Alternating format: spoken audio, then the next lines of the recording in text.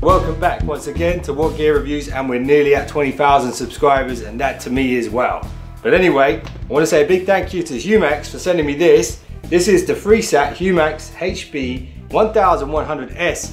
This is a satellite receiving box. You don't need a subscription for it. It's Freesat, meaning it's free to watch. But it does cost some money, so check out the link in the description below to see how much this thing currently costs. But anyway, what I'm going to do really quickly today is unbox this thing, see what it comes with. I'm going to hook it up to my satellite dish and see what the interface is like and what kind of features it has. Right now I'm using Sky, I'm really happy with it. But if I could save some money with one of these, it could be a good investment. So stay tuned, and this is for all of you out there who don't have smart TVs. If you've got your old plasma, you don't want to upgrade it, you might want some smart features. Yes, you could go down the Google Chromecast option, or you could go for a Fire Stick from Amazon, but this receives satellite signals and it has all of those smart features as well. So this could be a better option. I'm going to test it out. I'll let you guys know what I think at the end of the video. Anyway, let's see what it comes with quickly, and then I'll set it up and look at the interface. Let's go. Okay, so this is the box. As you can see on the front here, 200 channels, rollback TV. That's quite interesting because basically it connects to all of these services you see here, and it allows you to sort of roll back in time and look at programs that were on earlier in the week and stuff like that, which is really cool. You got the Freesat app on your phone as well, so that's to take a quick look at that. But let's open this thing up. Tape shut.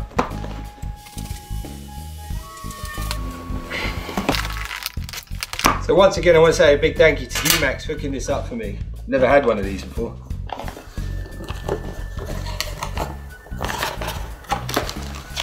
Okay, you got the quick start guide. I'll have to have a little look at that about plugging in the satellite cable. They're advertising some other stuff like their camera. I might actually get to look at one of those a bit later on. 2-year warranty on this as well, really nice. And the instructions here on what ports do, etc, etc. Okay, you get an Ethernet cable to connect it to your internet. They even give you a HDMI cable, which is nice. Batteries for the remote control. The power supply for the unit itself. And the control as well. It's quite a nice control there actually. Really shiny, nice bit of chrome on it, looks nice. I'll put the batteries in that. And here is the actual Humax box itself. It's a lot smaller than the Sky box. Really glossy finish on it. Yeah, it's really quite compact. It's gonna make a lot of space on my shelf if I replace my Sky box with this. On the back here, hopefully you guys can see this. That's where the satellite cable goes. You've got a HDMI video cable type thing there. It says HDMI, but the HDMI is actually over here. You've got the audio cables there. You've got an optical in, sorry, an optical out, and an Ethernet in. And you've got a USB and the power supply there. On the top you've got the power button here, which looks like it'll probably illuminate. But that is the unboxing done quickly. I'm going to set it up now, and I'll set the camera up so you can see my TV and see what the interface is like. You'll be seeing me using it for the first time, so you should get a good idea of how user-friendly this thing is. I really don't know. I'm going to have a look. It's going to be my first impressions. But yeah, let's check it out. And let's start watching Freesat. So that was pretty easy to set up, I must say. And there we go, Toy Story's on. So the remote control here, if we have a little look at it, so hopefully you can see the remote control now. We've got the TV guide here. Let's open that up. You can see it puts the picture up into the top right corner. It's just receiving the data, but then you've got all of your TV channels, HD channels and stuff like this.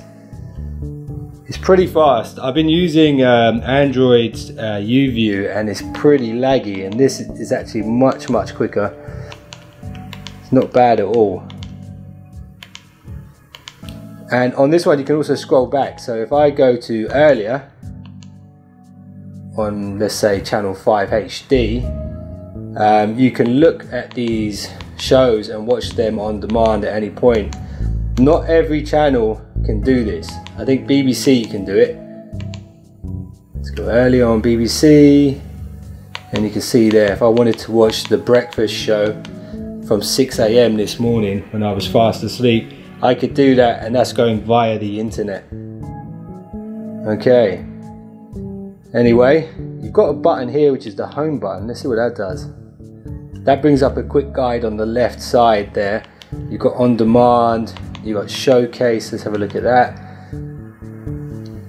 Not currently available. Maybe I have to do some settings and select what kind of shows I want to have in the showcase. On demand, let's have a look. Now this is really cool. If you haven't got a smart TV, like this TV you're watching right now, actually, that's a plasma TV, and I just refuse to get rid of it because when it comes to gaming, the response on this TV is much faster than any LED I've been using lately. But look, you've got stuff like YouTube, so you can check out WhatGear Reviews on YouTube. You've got a bunch of other players, and you've also got Netflix on there, which is really, really cool.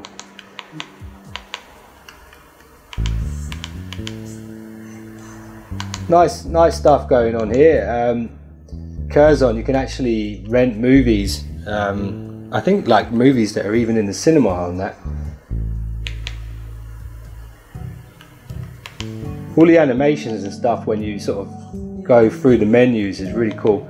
Let's have a look. No recordings at the moment. I'm going to try and record this and see what it says.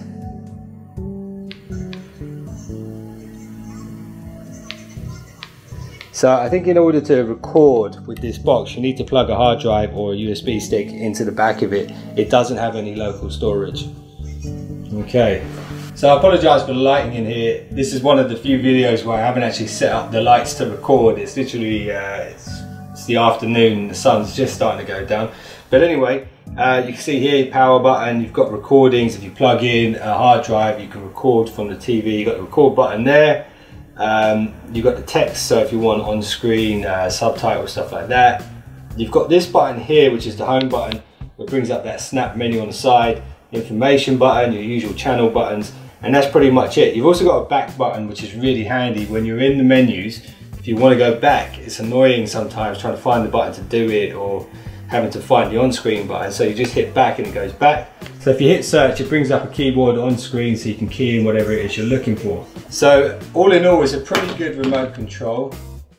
And yeah, there's nothing really missing on there. There's nothing really bad about it. It's a good remote and it works well. The interface is really snappy, really happy with it. I guess the last thing to do now is to check out the application. Right, okay, so now I've paired the TV with the smartphone. I had to get a code from the Freesat box settings menu. But you can see here now you've got the TV guide on the phone. You've got all of the on-demand apps here. So if I wanted to go to YouTube, if I hit YouTube, launch it on the TV, and there we go, it launches YouTube super quick.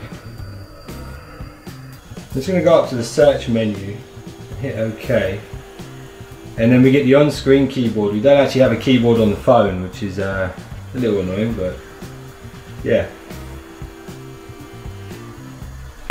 So you can navigate the whole menu from the app here. If I close this little control window down, go back to the home screen.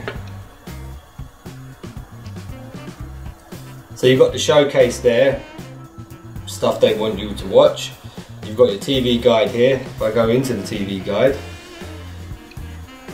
you can see all of the channels that we have, and you can scroll back and forwards, and it will send the command to the box so you can watch whatever you want. Really, really useful. If you lose your remote control down the side of your sofa, this would definitely come in handy. So here, if you've got your box hooked up to a hard drive or a USB stick that's big enough to record videos, you'll have a list of all your recorded videos here, which is really cool. What does this button do? Brings up the remote. The little three buttons up here bring up your settings for the app. And if we go to My TV, yeah, that's just recordings again. Okay, so that's the app. Quite happy with that. Works really, really well. It's a backup for your remote control. If you lose your remote control, you can use your app. You can have up to 8 users from what I can see on the interface, and you can have different logins. So technically you could drive your family crazy by changing the channel from any room in your house, as long as you're on your Wi-Fi. So anyway, my first impressions of the Humax HB1100s Freesat box are very, very good. The picture quality is really nice. The design is really small, compact. The control works really, really well. The app works really, really well. The interface is not laggy at all, and it's a breath of fresh air because I've been used to the Android UView platform on my other TV in my house, and it's just so laggy. It's really annoying, and this works perfectly. So bear in mind, if you have a satellite dish hooked up to your house and you stop paying for Sky TV, you still got the satellite cables, you can plug it straight into the Freesat box and you will get a bunch of channels, really high quality, really high definition, with the smart features as well. So if that's what you're looking for, you should definitely check this product out. And a big thank you to Humax once again for hooking me up this. You guys are legendary, and you guys watching this video are also legends, and I really appreciate your support. And if you hit the subscribe button now, that means you're now one of the finest subscribers known to man. I'll see you in the next one. Don't be late.